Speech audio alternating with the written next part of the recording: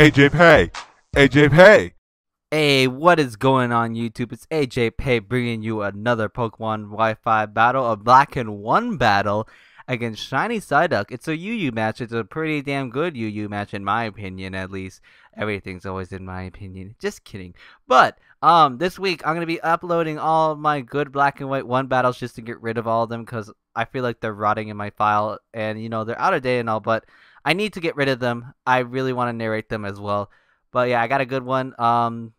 This team is kind of weird in a sense because what this team mainly is supposed to do is to have Quillfish set up the Toxic Spikes and then let Roserade, my Scarf Roserade, Venom Shock everything. Only problem is this team has a Quillfish to suck up the Toxic Spikes, Bronzong's not affected by it, and Xatu bounces it back. And then we have that Chandelier in there as well, so Heracross can't go for Choice Banded Heracross close combats freely. What am I saying? I don't know. Let's just start the battle. As just gonna lead off with the Snorlax, thinking he might lead off with the Chandelier so I can Pursuit Trap it, but he leads off with the Crocodile, so that's kind of a problem. So I'm gonna have to switch out. I'm gonna go into my Quillfish, get the Intimidate drop, and be like, oh, I'm kind of immune to this thing. Oh wait, no, wait a minute. Nope, I'm weak against Earthquake. It's super effective, but I can live on because it's at -1. I should be able to live with 1, but no, I don't because of a crit. And he knocks out my Fishy.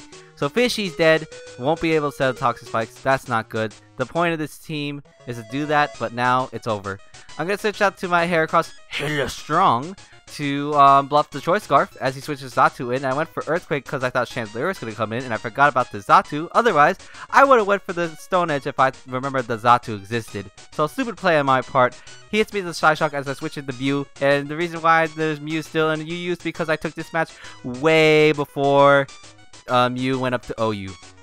So I go for a nasty plot knowing this thing can't really do much to me if he decides to Toxic me or Status me, you know. I got the Synchronized, so that's all good. I go for the Aura Spear. What am I thinking? Predicting either Bronzong or a Crocodile to come in, but you know, they don't come in, so I realized, you know, I could just go for a Shadow Ball thinking Bronzong might come in, so I might as well go for it as he does come in. I go for the Shadow Ball, and I get a defense drop on this thing, so that's very cool and all. So I know this thing can't really do much to me as well, besides Toxic me, but then again, Synchronized would happen, but at the same time, he can't be Synchronized with Poison because he's part Steel and immune to that. So I gotta keep that in the back of my mind, but you know, I don't really care. I go for a nasty plot, and he goes for a Gyro Ball. Actually does a lot, so now I'm at +4, and I'm like, okay, that's doing way too much for a Gyro Ball. I'm gonna have to take him out now. So I go for a +4 Gyro Ball with his -1 special defense. Gonna take out Taco Bell, because Taco Bell sucks. And, yeah. Down goes the Bronzong. You know, I don't think that +1, -1 really mattered, but whatever. Now he's got me Pursuit trapped, and I realized that I was just like, crap, I might as well just stay in predicting the Pursuit. But he goes for a Crunch, and I facepalm me here because I could have switched out and went to something else and had a Mew for later. I'm just like, damn it. But go back to hella strong because I am bluffing the Choice Scarf once again, and this time I do resist the Crunch, so he might as well just fear that. And I go for the Mega Horde because it's super effective against the Crocodile, neutral against the Xatu, and it hits the Chandelier as well, so just in case Chandelier comes in. But now Chandelier comes in, I'm just like, oh no, I'm fear this thing. I'm gonna go to Snorlax because Snorlax can take hits, even though this is my offensive one. The thick fat ability should be able to take this Fire Blast pretty well. It doesn't. It's more than half, and I'm just like, this thing is probably most likely Specs, and then it's gonna 2-hit KO me and take out the Snorlax. You never really see a Chandelier take out a Snorlax, but you know what? There you go. It just took one out. So gonna switch into my special defensive Umbreon, and this is the Curse set, which no one ever runs, which is very underrated because I swept plenty of teams with it. I'll probably upload one eventually, maybe, possibly, don't know. But he goes for Tri-Attacks, you know, if he gets the status on me, that's fine, because then I'll Synchronize it. And I also do carry the Heal Bell as well, so it doesn't really matter to me whatsoever, as he does get the burn. And he was typing in the chat that he was hoping I didn't have Heal Bell, and then I believe this turn right here, I do show him that I have the Heal Bell. I think I'm way too ahead of myself. Oh yeah, Heal Bell there, and he's like, no, why do you have Heal Bell? And then and then later, I'm gonna show him right now that I have the Moonlight as well to heal up, and he's like, no, I was hoping you haven't had the Moonlight. Just like, yeah, surprising you, giving you the unexpected stuff.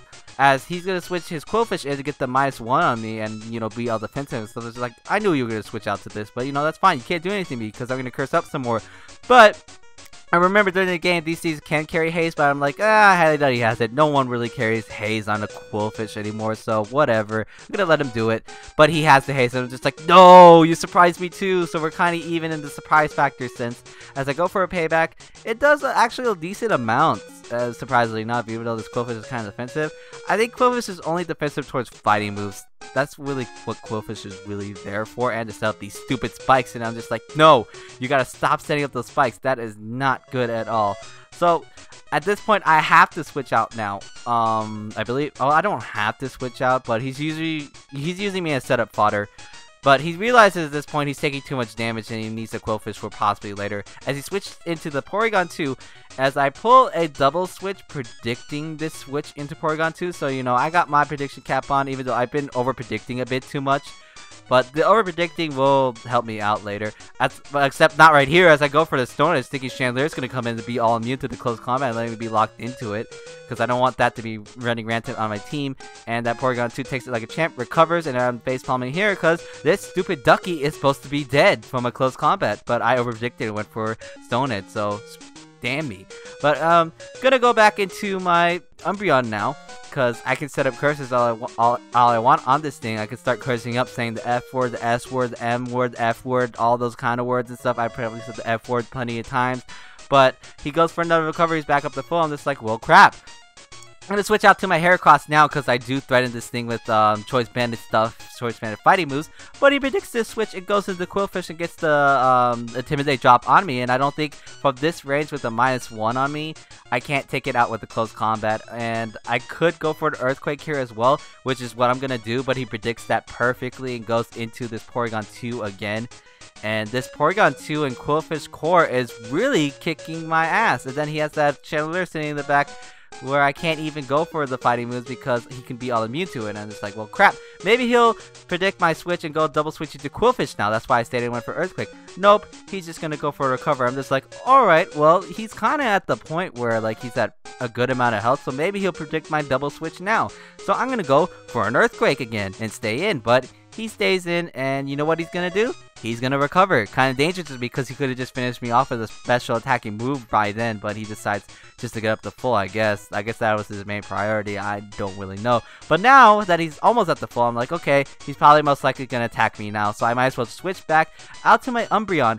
But he goes for an Ice Beam, I think predicting my Roserade to come in, but kind of stupid play on his part. Well, not really stupid, but I would have, personally, I would have went for that Tri Attack to get as much damage as I can on anything. He's gonna switch back out to this Quillfish, you know, and he's gonna get the Intimidate drop, but I'm gonna go for the payback. And at this point, I think he realizes, you know, I'm taking him down to the range where a Choice Bandit close combat will take out the Quillfish. So he's been in a predicament now, switching these things in and out every time. And if I had those Stealth Rocks or Spikes from my Quillfish, these pokes probably would have been dead by now, besides this Porygon because it has Recover. But now I'm going to switch out. I'm going to go into my Roserade because I'm trying to bait out the Chandelier because I need to kill that Chandelier so that way I can go for close combat. Now, my Roserade's Choice Scarf. Faster and everything. So I'm trying to get this Chandelier switch in and I'm going to go for the Sleep Powder.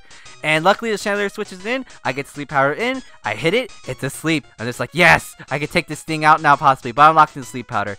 Kind of dangerous for me to go for Sleep Powder though on a Porygon 2 when it was in. Because one, if he decided to stay with Porygon 2, Sleep Powder wouldn't work because it was burned, and then 2, I'm locked in Sleep Powder, so then I would have to switch out. Now I switch out to Umbreon, hoping that he'd be asleep still when I switch in. He's asleep, cool. He gets a second turn sleep, I'm just like, very cool, so I'm gonna go for a payback. I'm gonna take this thing out, and then now I can go for close combat. It's like, yes, but nope, it's still alive. I thought Chandelier has frail defenses, but then again, Umbreon doesn't have the best attack unless if I'm boosted up with curses. But I'm gonna go for another payback, as he gets a third turn sleep. This is the first time I ever got a third turn sleep on somebody, and that's going to take out the Chandelier, and now I am free to go for those Choice Banded close combats on anything I want. And at this point, this Quillfish is going to get the Intimidate drop on this Umbreon, which is perfect because now my Heracross, when I switch it in, won't get Intimidate drop, and it's at that point of health where a Choice Banded close combat will definitely take out the Quillfish. As he goes for his spikes, that actually does matter in this game because he could have went for the waterfall, and that waterfall would have helped him a lot, as you see soon in the game, as I do take him out with a close combat. But now I'm at -1 attack and -1 defenses in general. So Crocodile is going to come in and he's Choice Scarf and all. And at this point, I believe this is where he finds out that I'm not Choice Scarf. I'm not sure if he knew I was Choice Scarf until up to this point. I don't know. But this is where he finds out I'm not Choice Scarf. That's why he switched Crocodile in. Now, going to take it out with close combat and live with 20. And if he went for that that waterfall earlier, when I switched Heracross in, this Heracross would have been dead and he would have won the game. That's one way he could have won the game. Another way he could have won the game was switching Porygon 2 before this Crocodile in, get me to -2 defense, and then take me out with the Earthquake and outspeed everything and Moxie boost stuff, and then win the game and sweep me with that Crocodile. But that's not gonna happen, as I'm gonna go for the close combat on the Porygon 2, which is his final poke. Gonna take him out, and that's gonna be a narrow 3-0 victory on my part. And that was a very good game, ShinySyduck. You had 2 chances of winning, but unfortunately he didn't choose those ways of winning. But regardless, still a good game. This was supposed to be a Pokemosh Pit beta video a long time ago, but then I got really lazy and decided not to because the narration was too long. But now I decided, I might as well just do them. And yeah, so Pokemon Randomizer Nuzlocke thing was supposed to be up yesterday, Sunday, but I realized, I meant to say Tuesday on that last video, not Sunday, Tuesday. So it'll definitely be out tomorrow. I promise you guys, it will be out tomorrow. I have not given up on that. I definitely love recording and playing it. And don't forget to check out ShinySyduck's channel. He has good stuff. He's a good battler. His channel link will be in the description below, so check him out. I'm subscribed to him as well, so that maybe tells you a lot as well. But anyways, that about does it for me. So like if you like, comment if you like, and subscribe if you like, and I'll see you guys later. Bye.